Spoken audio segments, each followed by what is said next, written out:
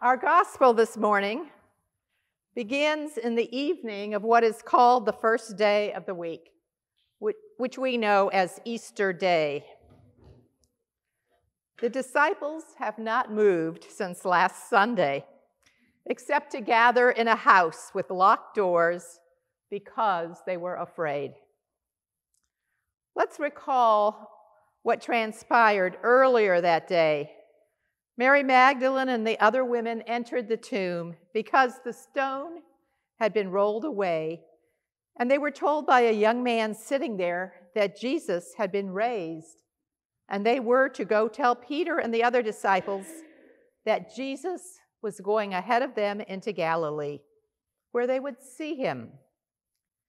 And Mark's gospel tells us that the women said nothing to anyone, for they were afraid. We don't know what the women did because there are other texts which tell us that they did tell his disciples and that Jesus appeared to Mary and said, "Don't be afraid," and for her to go tell. And we hear that Peter ran to the tomb, and we hear that Jesus appeared to two of them as they were walking along a road. And we sit here 2,000 years later, having heard many stories of what happened on that first day of the week. And yet, Mark tells us that the women were afraid and said nothing to anyone.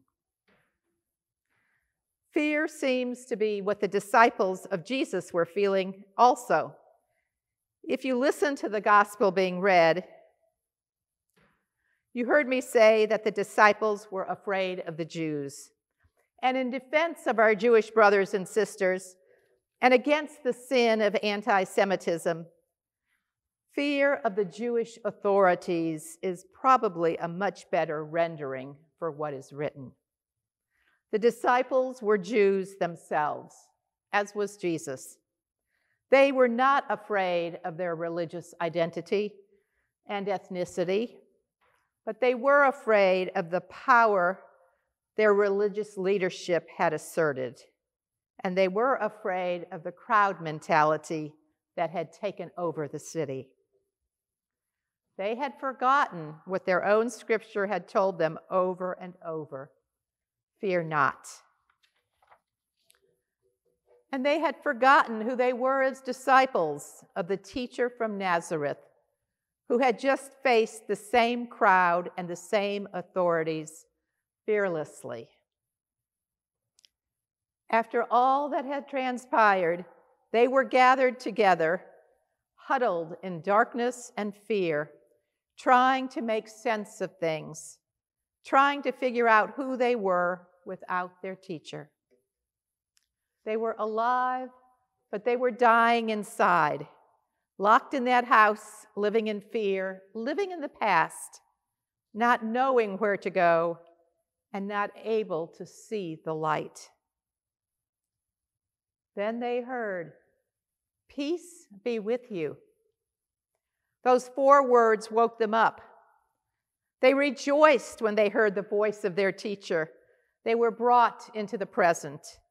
And Jesus said to them, "Peace be with you."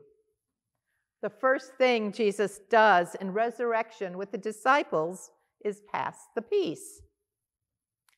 You can feel the relief, the jubilation among these disciples.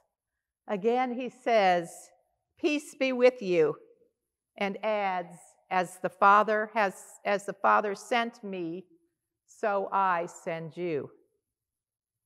I bet they were so happy to have them in their midst that they didn't wonder what Jesus meant by the words, "so I send you."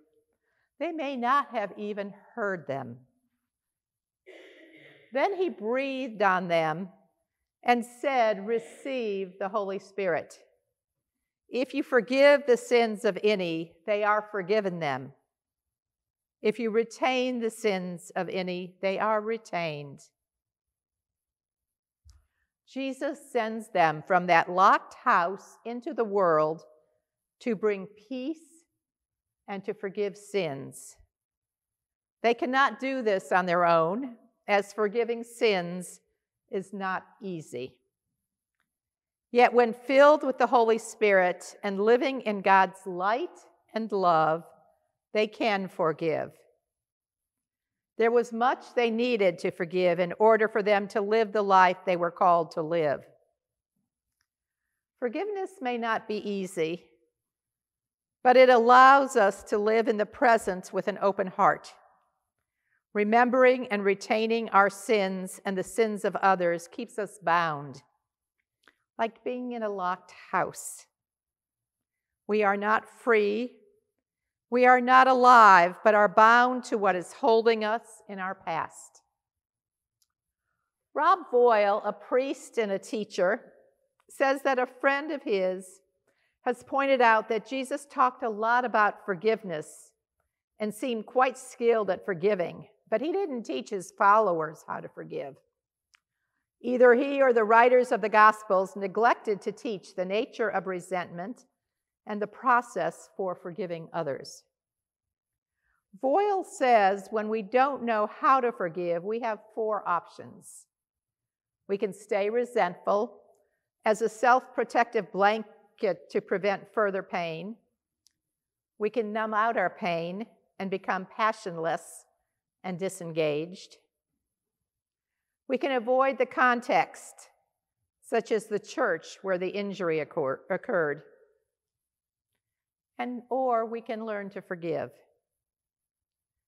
Forgiveness takes practice, and it's a skill we can develop. Forgiveness is something that we do in the present to let go of the demand that the past can be different. When Thomas heard that the others had seen the Lord, he seemed a bit resentful. "I have to see and touch Jesus for myself, or I won't believe," he said to them. Was he resentful that he had not been with them that night? Where was he? Did he carry this resentment around with him during the week? We don't know. But we can imagine how we might have experienced missing out on seeing Jesus. A week later, as our gospel tells us, Thomas was with the disciples when Jesus appears again. All it took for Thomas to address Jesus as Lord and God was to see him, to be in his presence. He didn't need to touch his wounds, but to hear his voice, to connect heart to heart. Isn't that what Mary Magdalene wanted? And the disciples when she told them she had seen him, if she did? And Thomas when he heard his brother's experience. Thomas was not doubting. He wanted to see Jesus, to experience the resurrected Christ like the others had. Haven't you been there, hearing the experiences of others and wanting those same experiences for yourself, desiring the deeper journey of the Spirit that others have shared? Resurrection changes everything. The disciples were sent out into the world, into a world that was risky, and they were called to live not in the past, but in the present, sharing the message of Jesus. As the gospel reads, Jesus did many other signs in the presence of his disciples, which are not written in this book. But these are written so that you may come to believe that Jesus is the Messiah, the Son of God, and that through believing you may have life in his name. Resurrection is a process. It is an invitation to a journey of loving God, ourselves, and others.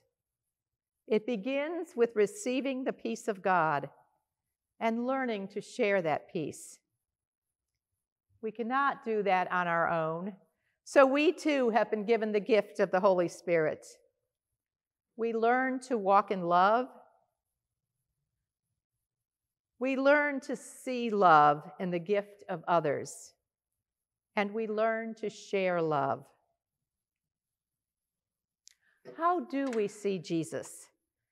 Where do we see Jesus? And when we do we feel it in our hearts? Are we open to living in the present, to feeling heart energy flowing between us and others? In this energy is where we see Jesus. It can take many forms, but we know it as we open our hearts to one another. The Friday book group has been reading a book that's very different for our Friday group. I don't think we've ever quite read a book like this. And it's called One Long River of Song by Brian Doyle. And this book is a journey. It's a journey of resurrection in its essays and how we connect with the author, with one another, and God in our midst. And I thought of one of the essays the other day as I went to the post office, and there was one clerk at the desk, and the line was out the door. And Doyle writes about having a chat with God at the post office where God works. He is patient. He never loses his cool. And when asked, he says, I try to put myself in their position, and witnessing vented emotion is part of the job. And all storms blow over, and it's only frustration. And there are so many much more serious things. And in the end, we are all neighbors. And Doyle also saw God in another essay. By chance, one morning, just as the kindergarten bus slowed down for the stop at Maple Street, God was 6 girls and 1 boy with a bright green and purple Stegosaurus hat. Of course, God would wear a brilliantly colored tall dinosaur hat. If you were the imagination that dreamed up everything that ever was in this blistering, perfect, terrible world, wouldn't you wear a hat celebrating some of the wildest, most amazing developments? Where do we see God? Do we take the time to notice? May God's peace be with you.